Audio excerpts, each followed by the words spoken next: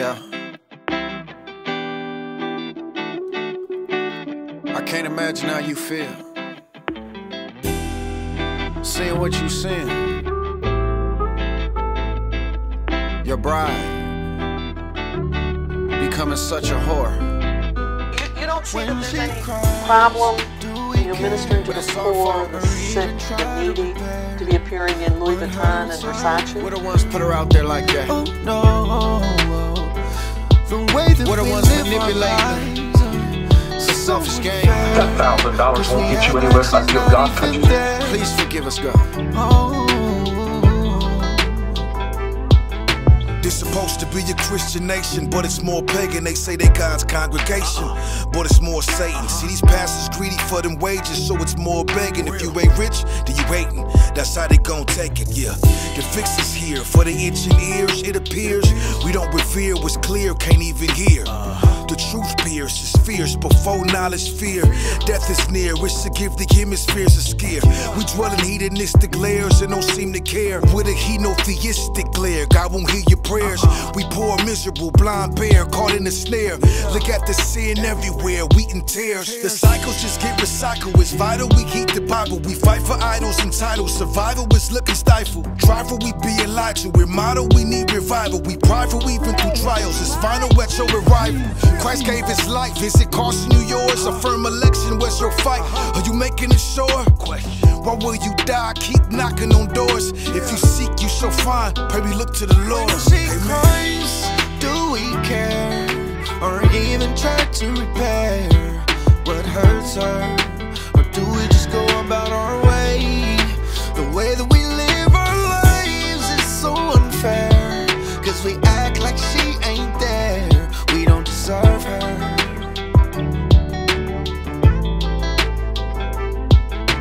I have an obligation to be truthful in this conversation and express the frustration I have with these denominations, making disciples out the nations. Supposed to be our occupation, but hatred and debate causes complications. Constant confrontation leaves a stain on the congregation. They forgot the basics. Now we're wasting our convocations, quick to call someone who's non-Christian a child of Satan. It's a shame when some churches turn out to be ungodly places. This is unjustified. We the ones who stressing the bride, staining her wedding dress. This isn't corrected with time. Teach the laws of God, rebuking sin, rejection of pride. Time to fight for the church, so I won't lay my weapon aside. I won't apologize if anyone is mad at me for this language, because these things are part of our reality. The prophets and apostles were martyred, battlefield casualties, made that sacrifice, fighting powers and principalities. The fire's ignited once the truth and the lie have collided. To take the kingdom over by force, you got to be violent. Tell no more idolaters or false prophets reside inside it, and be the finger of Christ to wipe the tears from her eyes. Christ,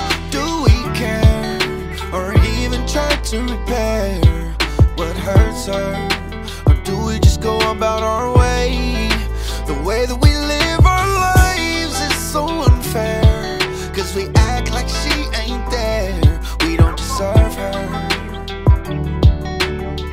Yo, hey, I'm thanking Jesus for teaching me theses, speaking of which he even paid tuition. Gave everyone that he labeled Christian a great commission. Praise the risen, the Holy Spirit enables stable vision and regenerates, 'cause it's in our nature to hate submission. His grace sufficient, he gives the faithless a trade to listen. Sends us out to reel them in, he basically takes us fishing. Calls them and he draws them in from every nation, race and description. He heals the man whose ways is sickening, he's the great physician. He's been raising the stakes ever since the stake was risen. Between we and God is evil flaws, we are causing a great division, and we're involved in a hateful, filthy, and fatal system. I wanna be like God till they say I'm guilty of plagiarism. So Jesus, give me the grit to endure the persecution. The church needs to receive the rebuke before the church rebukes them, 'cause we're the beacon in the night that needs to be bringing the light. So clean us till we're gleaming and bright is the first solution.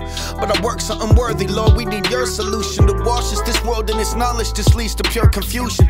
And what is worse than your church pursuing the earth in ruins instead of serving the king, returning just to birth a new one. And blood stains on the brittle walls of the synagogue. Sin and law conflict, there is enmity between men and God. From Jesus to James, Stephen, Peter, and Paul, the early church was mistreated but wasn't weakened at all. Compared to every generation, we're the weakest of all. Instead of banging, we be changing like a leaf in the fall. Look at our preachers, they compete to keep the sheep in the stall. Sick as Satan, they manipulate the people to ball. In these lazy congregations, they ain't reading it all. So while they're sinning, they're amening. They don't see what they saw. We've sown a curse and we've grown accursed, reaping the same, preaching in vain. That's why we're asleep and we're weakened and chained, and we parade it, we ain't even ashamed. Got every reason to panic, the famine's coming, but we eating the grain. Please help your children to rise before we leap to the flame, cause 70 million have died just for speaking your name. Yeah. Oh Mary, don't you weep. Tell Martha not to moan. The church ain't dead, she's just asleep. But the groom is coming home. When she cries, do we care? Or even try to repair what hurts her? Or do we just go about our way?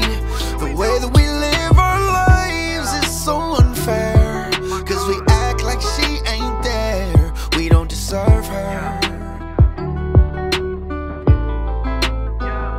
When she cries, do we care? Or even try to repair what hurts her?